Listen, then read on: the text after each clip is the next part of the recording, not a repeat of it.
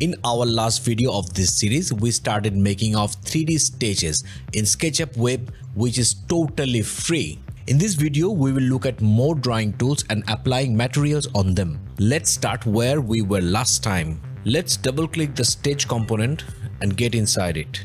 We are going to modify inside this component. Let's press L to select line tool. Let's click on one edge and type in 20 feet. You see there is a green point, which is a mark that marks the 20 feet from here, which is the middle point of the stage. Now let's select circle with pressing C. Let's click at this point and start making a circle, keeping it in the center. After clicking, let's type 12 feet. So we will have a circle which has 12 feet in radius. Let's press P for push pull. Let's select this face, click it here and drag until let's try to snap it to the bottom of this stage. You see this is snapping at the bottom, means this is gonna take the depth measurement from the stage height. Now let's erase the lines we won't need. To do that, press E to select the eraser tool and erase this line. Now let's make the edge of the stage a bit rounded. A quick way to do that is hitting R and selecting rectangle. Let's start drawing from this edge. Let's write 4 feet, 4 feet. Let's hit enter.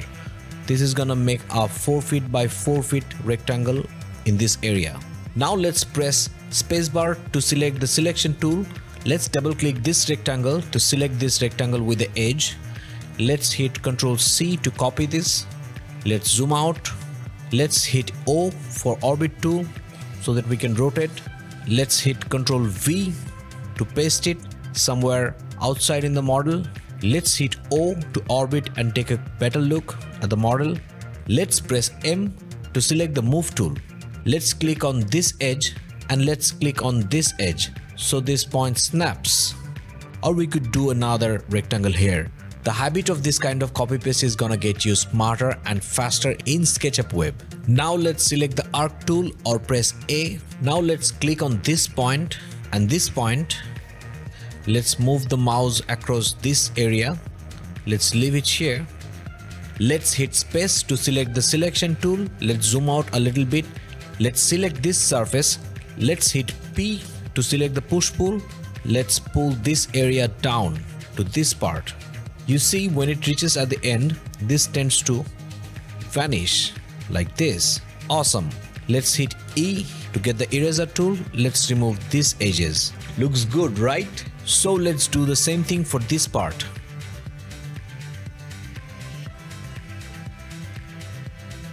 Now, another important SketchUp matter we will learn in this video is called materials.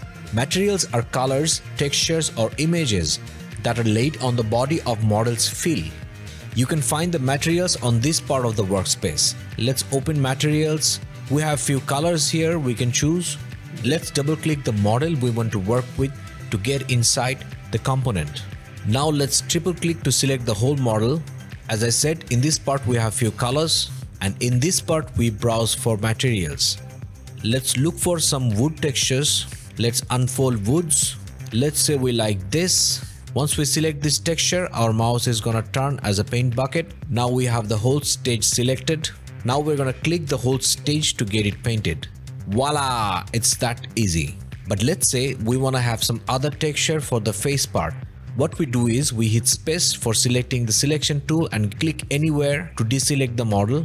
Remember, we are inside the component with nothing selected. Let's select the second texture we wanna use for the face part. Maybe this one. You see our mouse cursor has turned into another paint bucket. So let's click on these faces to paint them. Let's hit O for orbit. Let's turn around our stage and apply this material here. Let's hit B for paint bucket and let's paint these faces. Let's hit O for orbit again to turn around.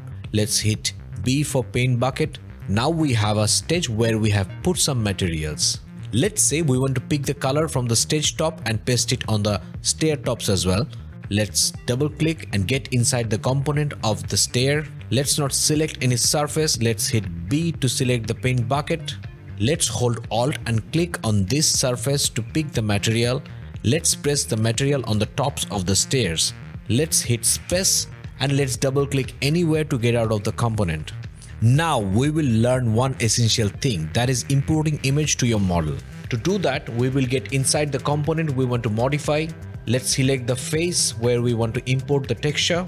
Let's click this menu bar and select import. Import from my device. Let's select some file from my device.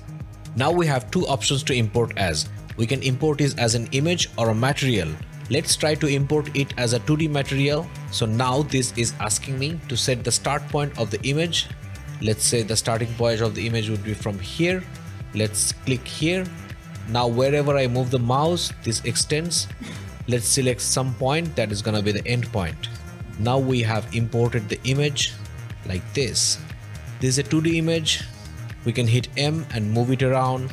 This won't do anything. We don't need it here. Let's hit Ctrl Z for undo. Let's click on the face we want to affect. Now let's import the photo as a material.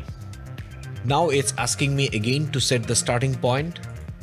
I move my mouse along the across I want to paste. Let's say I want to paste it like this. I click this edge. So now my texture is painted. Let's hit B for getting the bucket tool.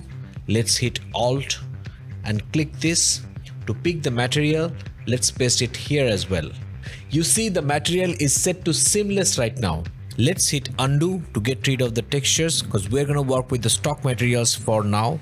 In our next video, we will learn to get ourselves more organized. Hit a like, maybe subscribe as well.